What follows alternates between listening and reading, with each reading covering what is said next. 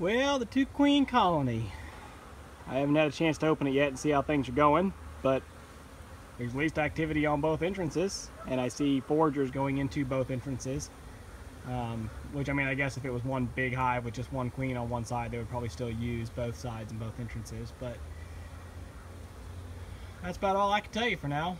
I had some people asking for an update, want to know what was going on with it, and want to know if anything had changed, but I was hoping to open it up here the next couple of days if I get a chance. We're supposed to have some pretty bad weather, but then this weekend it's supposed to dry up again, I think, so hopefully I can get in there and have a look. Really ought to be looking at it right now instead of just talking about it, but I didn't get permission from my wife, so I just got to wander out here and see how long I can get away with it before I get in trouble for sneaking out without telling her. But anyway, looks plenty busy. Looks like there's oops, sorry for the fingers.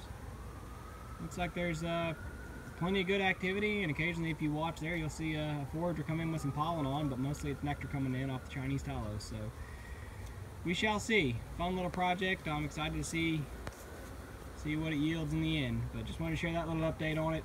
Like I said, nothing really changed. You're just looking at a two-queen colony, or what was supposed to be a two-queen colony, but at least they're still active and they're not dead, I guess.